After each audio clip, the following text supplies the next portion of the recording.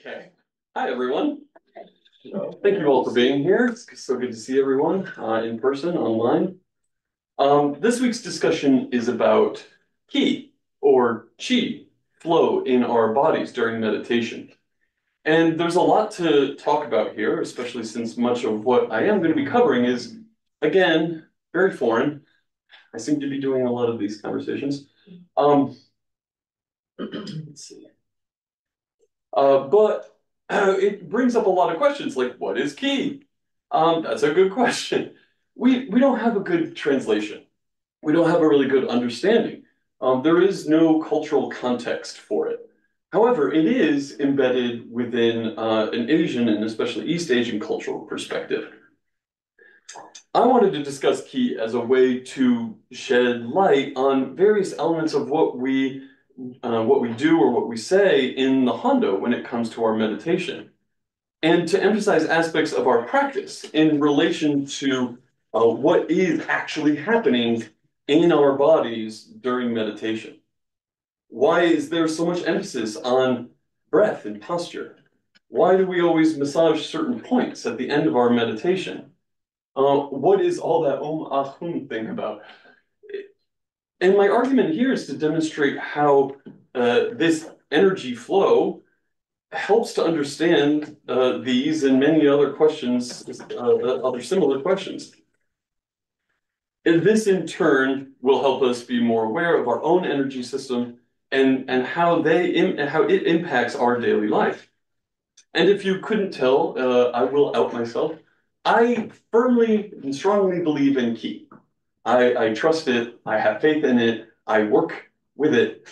And therefore, it influences much of how I relate to the world, how I see things going on around me.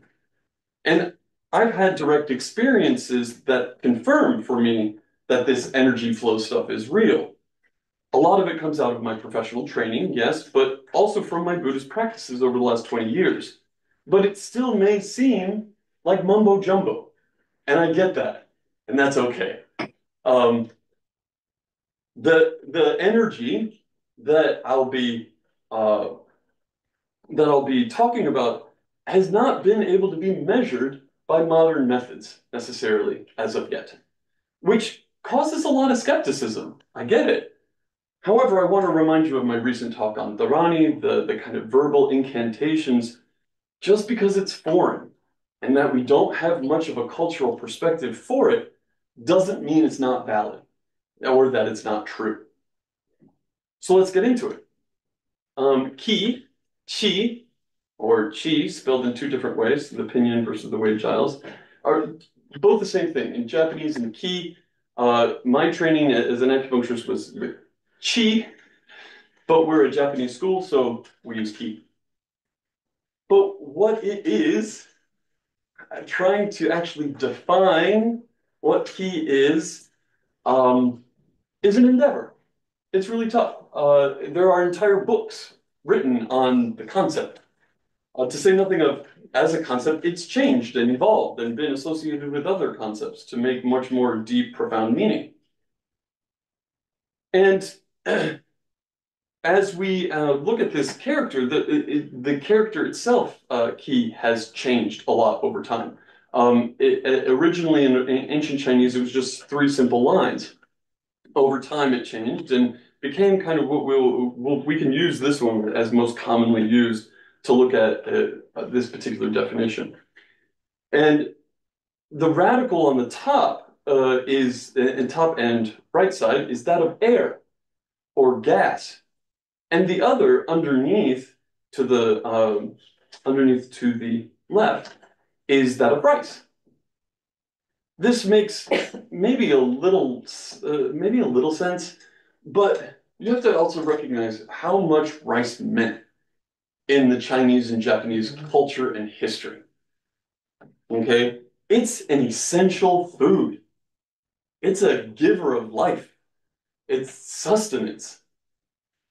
And so the air that comes off of that rice, I mean, sure, it's steam, but don't think of it as moisture, that moisture. It's really the essence of rice without a physical form. That's the kind of imagery that we're thinking of. So we might say that qi is an essence that gives and sustains life. And we here translate that as energy. Kind of broad, but it's also life force or a motive force. But as usual, we have no concept of it and therefore no good translation that compares.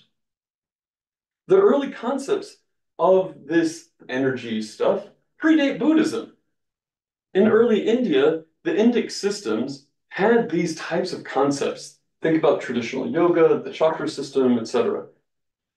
These concepts were adapted and developed as Buddhism developed and spread. And then in China, before Buddhism was even introduced, Taoist mystics were conceiving of this type of energy idea for centuries before the turn of the Common Era. It, in turn, influenced the development of Chinese medicine, acupuncture, qigong, tai chi, feng shui, martial arts, numerology, cosmology, etc., etc. And it's at this point in the discussion that I have to it's problematic for me because there is a lot of Indic and Taoist history that obviously influenced Buddhism and vice versa. But I'm going to need to attempt to try to figure out a way to discuss things in a Buddhist specific context. There is a lot of overlap when it comes to these perspectives on energy. It is hard to sometimes differentiate between what is what or which is which. Is this an Indic system? Is this Taoist system? Is this wholly Buddhist? In fact, and since this discussion is on qi specifically, I have to admit that much of it does relate back to Taoist origins. Someone's trying to. Oh, sorry, thank you. So in these Taoist origins, but that shouldn't distract from the fact that Buddhism did adopt these concepts. In fact, many of the Chan, what would later become Zen, the meditation schools in early China, were heavily influenced by Taoism. In the same way, Chan meditation greatly influenced Taoism. Many Chan practitioners were Taoists or came from Taoist backgrounds. So to say that there's exclusively a Buddhist definition of qi would be misleading. We cannot untangle the influences of each. They are intrinsically entwined. There is a lot that is Taoist that is not Buddhist. But the idea that there is an energy that flows in our body and in our world around us was already part of the Buddhist conception from its Indic roots. Then, with Buddhism's arrival in China, turn of Common Era, this concept was appropriated, translated, culturally influenced, and developed into the future. So, yeah, that's a small glimpse of what qi is. But really, how does this play out? If we start to understand that qi is all around us, it is the basic building block within a Chinese perspective. It includes the mind and body, heart, spirit, and everything else that surrounds it. Qi can have different qualities, but qi is qi. Energy is energy. That same qi that flows around flows through mind and body alike. So any problems with the flow of qi, and there's a problem in both mind and body simultaneously. If the qi is stuck, for example, stagnancy, stiffness, and tension can prevail. But this tension is heart, mind, body. Sorry, thank you. Heart, mind, body. And can extend to our physical space.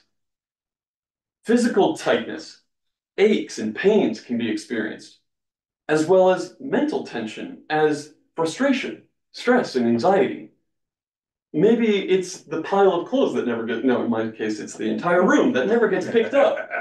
And it stays stagnant and it gets stuck. And it's just harder to clean at that point. If there's not a proper smooth flow of ki, our body, our breath, mind, have a harder time to settle. Why do you think all those monks ran off to the mountains? We were just talking about sacred mountains.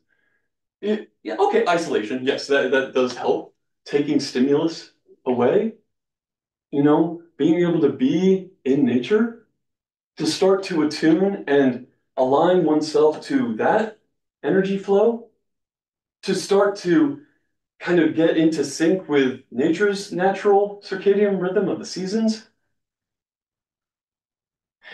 Their space was sparse and clean, like their thoughts. There wasn't a cluttered, noisy mess. That would be a different energy. Like when they descended off the mountain and would go to the town square. Very different space. Very different energy. Tai Chi can be like this, as an example. These groups of people in the park moving around in a particular fashion, gracefully and fluidly. They're ensuring the smooth and even flow of ki throughout their body. If it flows smoothly, no pathology, no illness. We're both mentally and physically flexible and calm. This is how acupuncture defines health. It's this smooth and even flow of ki throughout the body. There's a balance. Think equanimity. For our meditation, this ki flow is in direct relationship with our breath and posture. Our heart, mind, body reflect the state of our ki. However, our ki can be influenced by our heart, mind, body. Think about when you get stiff. What do? You get up, you move around, you stretch, you gotta get things moving again. Yeah, you're moving the chi. When, or when you can't stop the rebel thinking in your head, we can sigh, we can try to drop our shoulders, relax the tension, maybe even shake off physically, right? Helping our minds to clear the muck, as it were, to physically decompress, to feel less tight, so that our mind can follow. When it comes to our meditation, having an idea that there is an energy flow can help focus and direct one's attention during that meditation. Along with counting the breath, we can imagine the energy flowing in a certain way around our body and use that as a focal point of our concentration. If we encourage a smooth flow, our body will relax, our mind will become quieter. Our attention activates the chi, and our intention directs it. With this kind of awareness and intentionality, we can also gain strength and vitality. We can move aches and pains or relieve anxieties and anger. And I hope this helps to explain why breath and posture are often cited as crucial aspects for deeper meditative states. And I'll try to explain more in a bit, but because it's not to say that it's impossible to get to those deeper states, it's a little harder. In meditation, ki can flow in an ascribed way.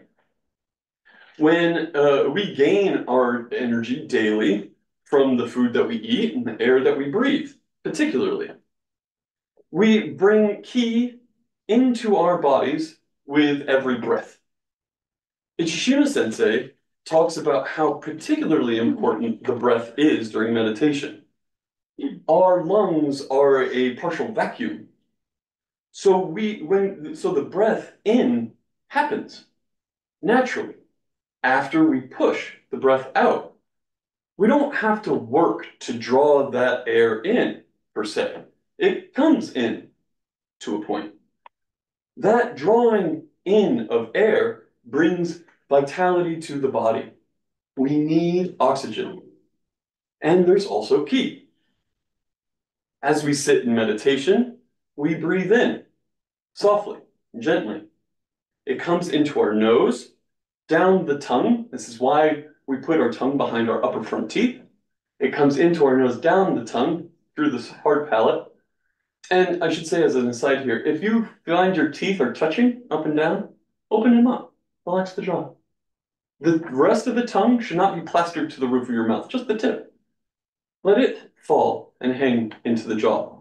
If you have a hard time, if you often clench or like grind, as you put the tip of your tongue behind your teeth, widen your tongue and put just a little bit between the upper and lower molars. I guarantee you're not going to clench after that. In that dropping of the tongue, it allows saliva to roll to the back of the mouth. And then we're not having to swallow as often. But the energy comes in through the mouth, down the tongue, down the front through the esophagus, down the front of our bodies, and it travels past the hard palate, down the throat, into our lungs. Now, as the lungs fill, we also have to think about how we often draw that belly breath down. We're using our diaphragm. And in that, as we seemingly fill and empty our bellies as we breathe, that's drawing that energy down past the solar plexus, which is kind of the upper notch of the rib cage in the front, down the solar plexus, and finally down into our pelvic bowl or our tanden. And I'll come back to that part in just a bit. This is where this tanden, as you see in the bottom here, is where that energy is no longer just air ki, but it becomes, I don't know, us ki that we can use. It mixes in the tanden and circulates there. Then, with the breath out, that ki rises along the spine. This we might call our upright ki. It brings the warmth of that tanden up the body and strengthens and holds the spine. It continues up the back part of the body, up the neck, and around the top of the head, back across, down to the nose, and back to the hard palate and the frenulum. The energy can also actually come out of the top of the head, at the topmost point. This is what you see at the top in the description there is called Bai Hui. This is the acupuncture point name of this point. The Hui is meetings or convergence, and Bai is 100. So it's a place of 100 convergences. And it's actually the suture of 4 main plates of your skull. If you can feel, you have the whorl of hair, and right in front of that whorl of hair, you'll feel a little bump. That is the suture of 2 main plates. Come right in front of that little bump, and that's Bai Hui, that little kind of soft, tender, topmost part, right? And Shumon Sensei always uses this point to describe how to suspend yourself. And as we start our meditation, she says, suspend yourself from a string. That's the marionette point, right? So it can also come up out of that point. And it kind of splits the hemispheres of the skull, so left to right and front to back. It should be directly over the tips of the ears, which should be directly over shoulders, supposedly. This energetic exit is seen as our connection to heaven, or the divine in Taoist perspective, and plays a part in the energy behind why, in so much Buddhist imagery, it has a part in the description of how we get that bump on the Buddha's head. And for me personally, I've actually seen this happen, and if you pay close attention to many monks, you'll see this phenomena.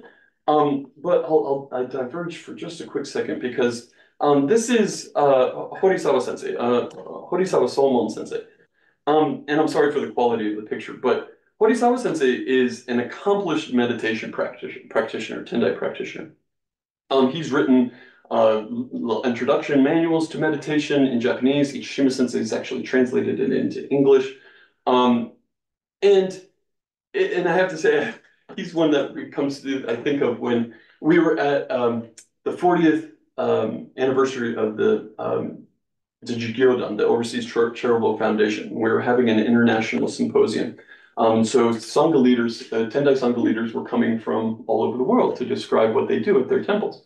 And many, especially from the Sangha and North America in general, we bring up a lot of meditation because that's what y'all like to do. So a lot of Sangha leaders talked about, yes, we provide meditation for our Sangha members. And Horisawa Sensei had to make sure he stood up and said, now wait, what are you teaching? What meditation are you doing? Is it Shikan? Is it Ju-I Saicho like Shikan? Because if not, then you're not doing Tendai. Luckily, that's what we teach, right? But this is quality. He find he would be considered a Dayajari? A Jari? He's a doctor. He did a 12-year hell practice, meditation practice. Yeah. And so on the same level of Ichishima Sensei in scholarship, but in meditation. I mean, okay, so I digress, but and you can clearly see that there's the mound. And in his manual of meditation, I found he uses a lot of imagery, and particularly around the rising and descending of energy in our body, and along in synchrony with our breath. And so one of them describes like an elevator shaft, or an elevator within an elevator shaft, right? He actually has one like a rocket ship. You're imagining it coming up out of your head. So, I mean, this, for me at least, it gives me an example of how our bodies can actually change based on movement of energy in our body. Okay, I digress. There's also energy coming up from the earth, entering through our feet, or our perineum, which is the space between our genitals and anus. And as an aside, this again, a Taoist explanation, but this is the more earthy yin energy, as opposed to the heavenly yang energy from above, and that we're breathing in through our nose. And so humans are between heaven and earth, from a Taoist perspective. Now, I bring up this kind of top and bottom idea because this is why we massage our body the way that we do after our meditation. We have opened ourselves up. We have drawn energy in. So we massage to help to kind of close and or distribute that energy throughout the body. As we come out of the stillness that is our meditation, we massage the crown of our head along the midline, kneading the suture of the skull and closing that by hui. And the same as the soles of our feet, especially for those who are standing or sitting in chairs. And also why we put an emphasis on keeping your feet flat on the floor. Energy is being drawn up through the feet. And you can see some of that on the figure on the left here. And I wanted to provide these images at least to offer possible ideas of focus and concentration. Much like an image on the handout, there are points along this kind of circular trajectory. Now, especially along the front, you might associate these with the chakras. Okay. And along the back, I want to particularly point out, it's where our spine curves. Our spine should be a column.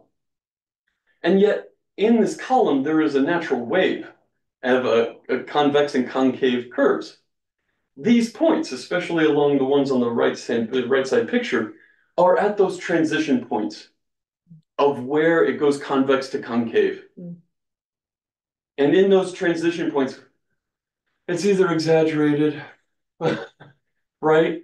Or it gets unbalanced and it can get key and around these energetic centers can get stuck.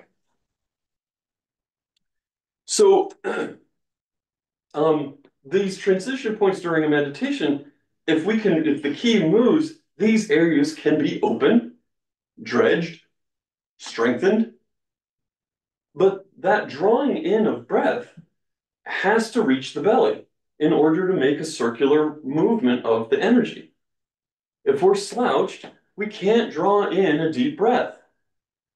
In that slouched position, our belly caves, our rib cage falls forward, our shoulders roll forward, right? Our lungs cave, our neck is bent so we can still see up, right? In general, we're kinked toes. How would water run fluidly through bends like that?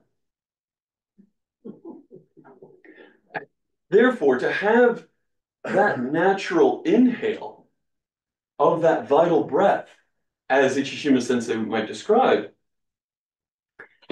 it's got to be able to come in easily. If that pathway is obstructed, we bring in less ki. If ki is meant to flow in our body and give root to our consciousness, then how it flows impacts not just body, but also heart mind. Remember, there is no difference between heart, mind, and body. They are tied to each other. If there is tension in one, there's going to be tension in the other. This becomes the basis for why posture in our meditation is so important. The reason there is the reason there is so much emphasis on how we sit is because if we sit with tension, our minds will not settle. If you imagine how much energy you have to use in order to hold your head in this position, all these muscles are preventing you from flopping your head because your head, as a bowling ball as it is not sitting on a column. So if you're having to you waste your energy holding, it, it becomes a distraction. And because our tension calls attention to itself. So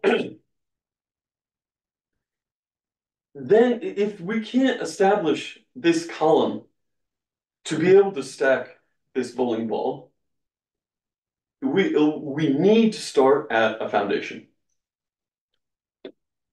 If the foundation is weak, then the rest of the column will not have that upright ki that keeps it straight. So why am I drawing this? Why am I bringing this up? Is because the Tanden. Again, what is that? Now, I told you I was going to come back to it. Here it is. There are three main seas of chi, fields of chi, ki, energy. The tanden, there's upper, middle, and lower tanden. We particularly focus on the lower, especially because it becomes the basis of why our posture is so important. So you probably heard Monchin Sensei mention the tanden.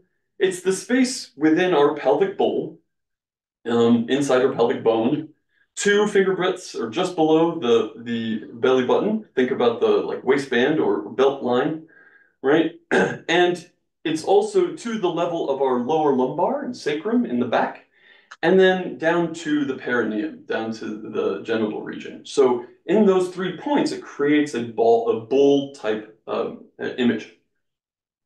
And this form, this pelvic bowl becomes our center of gravity, our central pivot, or axis. And the image here depicts it as well. It's like it has it as a fire in the belly. And yeah, in acupuncture we call it a ministerial fire.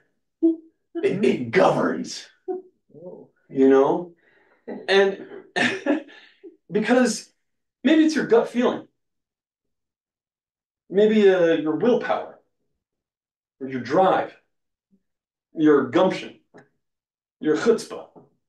Don't ask how I wrote that on my paper, by the way. Because like in martial arts, those who have done it know what I'm talking about. it from this tanden is where all those movements come from. It's the center from which those things sit and hit horse stance for hours. Like just that's fun. And because that fire needs fueling. And if we look closely at the image, also on your handout, the point in the back is Ming Men. This is translated as the gate of vitality, gate of life. If you want to be specific, it's below the spinous process of the second lumbar vertebra, as if you care. And so it's in that low back, and it's between the two kidneys. This gets into a little too much into acupuncture, but the kidneys house your prenatal chi, like what you're given to you by your parents. It's like your yin and yang are housed in your kidneys, and they come together to form the gate of life in Tanda. Okay? Okay. So that's Ming Men. And so when we're doing this at the end of meditation, this is what we're doing. We're warming our kidneys as we kind of invigorate the lower portion of our tanden. Okay? The point in the front, chi hai, down in the lower belly, this is a sea of chi. This is sea of chi. So again, much in line with the kind of idea of what of the tanden.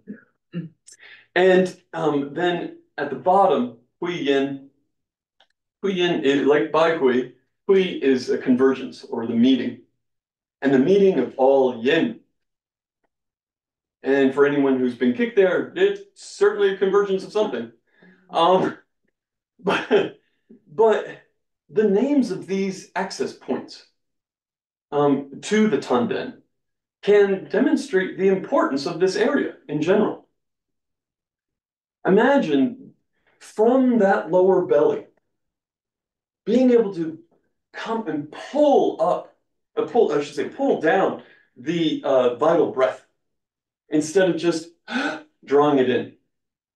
If you can imagine drawing down that breath, otherwise that flame down at the bottom goes out, or at least suffocates and smolders, which leaves your cauldron metabolism above it not functioning as well.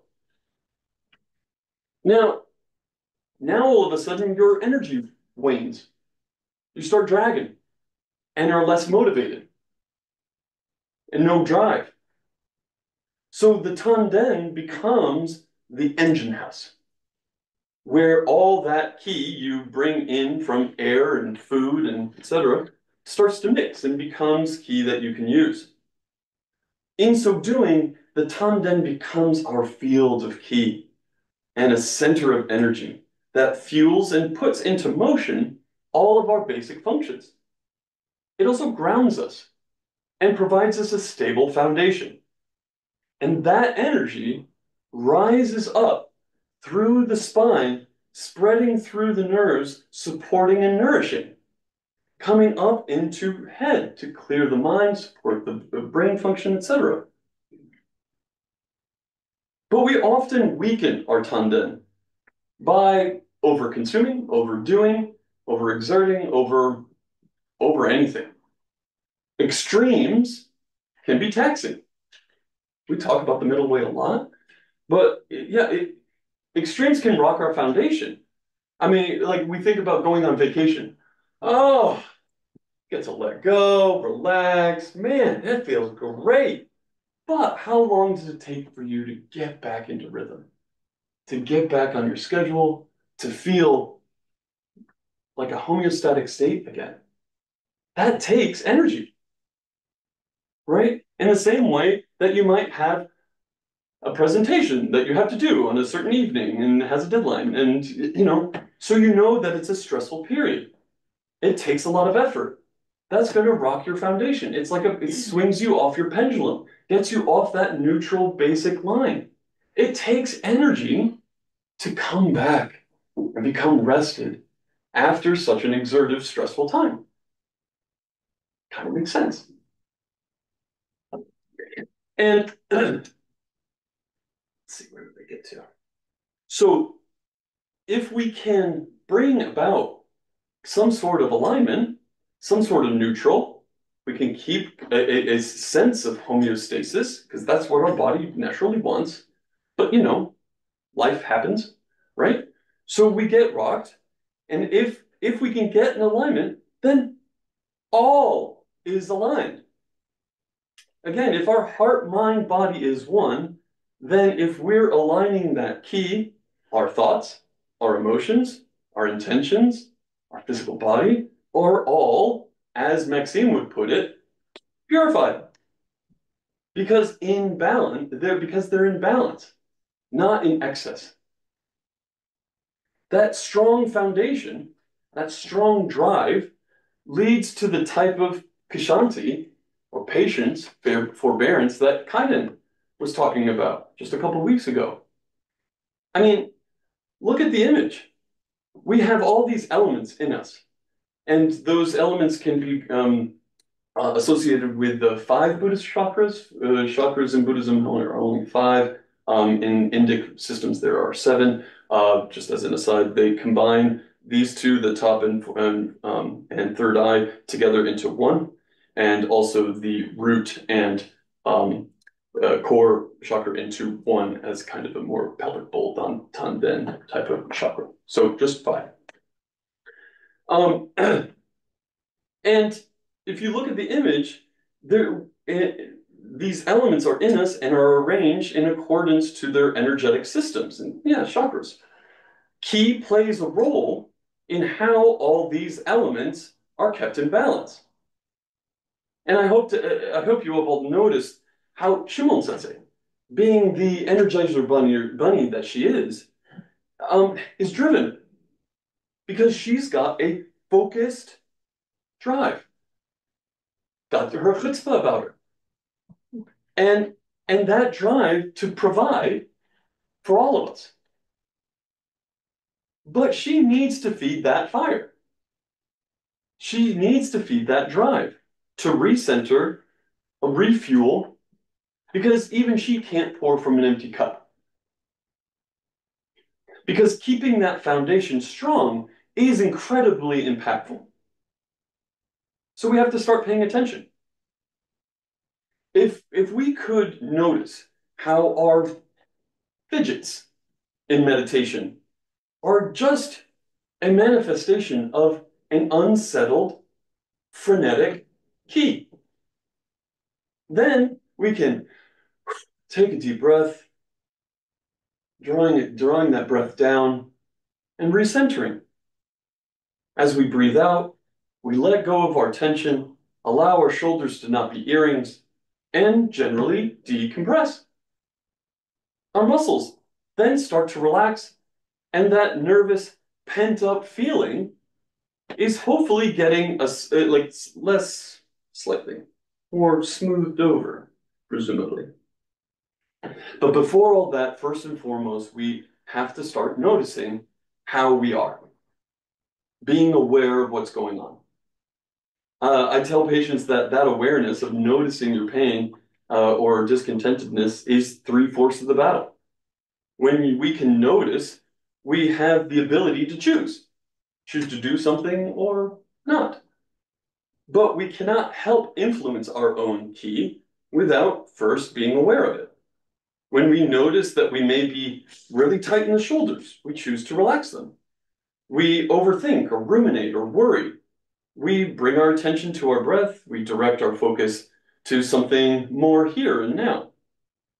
And as we start to notice our current state, we also notice how to learn to improve that state. Being able to actively direct ki can promote better ki circulation. As it smooths and settles, so does the heart and body. But noticing the qualities of the ki can help profoundly.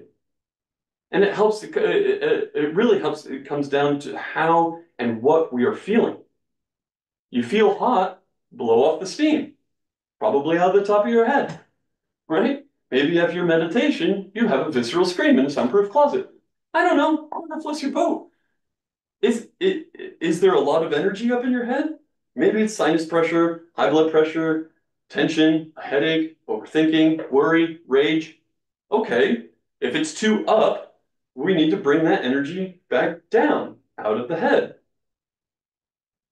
So we relax our shoulders, we put most of our focus in our feet, or go touch grass, or focus on the tanden. We breathe down into them to help anchor the too much up. Soreness in meditation is going to happen.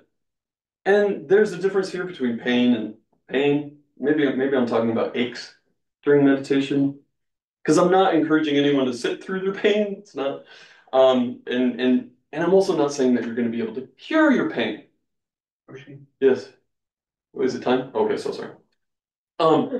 Remember, dukkha prevails. I mean, pain's going to be there, but you can ease it, reflect on it, and have a different reaction to it. Perceive it differently. Much of what we experience of our pain is actually the pain of pain, the dukkha of our dukkha. Oh man, my damn pain. All right? If it wasn't for this pain, and the guarding of our pain, the protecting, it only begets more tension. So instead, okay, pain, I see you. Let's try to move you, because I don't like you. But let's do it actively, intentionally, and purposefully. Okay. Since we're going to be finishing up, we also can know that our posture, we don't come to meditation always with an ability to sit in proper posture. Okay, some might argue that you might have a lot less pain if you sit in a proper posture. However, a lot of times people come to meditation wearing the scars of life in your body. You may have a bum hip, you may have a bum shoulder, low back, whatever. Okay, so you have to kind of find your way to sit in a way that flows energy comfortably. If you are sitting tense, that's not going to be comfortable, right? She's not going to be flowing easily if you're just, oh my God, my pain, I can't believe this pain, right? So being able to find a way to sit in a chair, for example, instead of sitting in, if it's a wonky hip, it's a tight hip. Don't sit in on a cushion. It's going to be painful. Okay, so we sit in a chair, we sit in seiza, we compensate. We try to listen. We ease up that pain, that tension around the hip. It doesn't get rid of the hip pain, but now you have a different relationship with it. Okay? So I hope that it stands to reason that this same awareness, that we're being aware of our bodies and how we feel, during our meditation greatly impacts our daily lives. If I'm dragging, I have to check how I'm feeling and see what's at the root. I mean, it's common sense, but it takes doing. Still, I mean, if we become more keenly aware of our stress, instead of being overwhelmed by it, we can see ways of mitigating or handling it better, or just simply not have it have such command over you. That active process extends to our relaxation as well. If we can go for a walk, but to be able to go for a walk, to breathe in the air, to see nature, to swing the arms, to open the gate, it helps to open us up intentionally, purposefully, and actively. We can recenter, refuel, and recharge, but it's in the doing. Our attention to our key activates, and our intention directs the key. If nothing else, allow this idea to become part of your meditative practice. But just as we sit on the cushion to see into the nature of reality, we can actively embody that homeostatic state, that balance, and that equanimity into our daily lives. Okay, sorry to have run long there. I'll pause here. And before I open it up, don't suppose the Ishima Sensei came on. Monchin Sensei, is there anything that you would like to add? The only thing that I'd like to mention is that when you're talking about posture, there is the case where people are tense or whatever, and you see that. Where I'm sitting at, I actually look periodically around the room to get a feel for what the room is doing. And the biggest one of the biggest problems that I see is not tension. It's that people let their head flop down. They sit like this. Their shoulders are over, their head is down. It's like kinking the hose. Sometimes it's because you're falling asleep. Don't fall asleep. But that is probably one of the biggest things. If you were on Hiazon, we would walk around with the kyoke side to straighten your back, pull your head up and all that. We'll do that during a retreat. But just to let you know that that's probably one of the biggest issues that I see sitting where I am, looking around the room. And just to hop on that, I use that example often as a sign of tiredness. As soon as we slump, our kidneys are weak, and so we start to cave, right? That's that caving example. So if our tanden is full and replete, and we have upright ki, then our spine is held, and we're not getting that slumped posture. Anyway, so that's yeah. because we only have a few minutes. Yeah. We only have time for one or two questions. Yes. Any questions?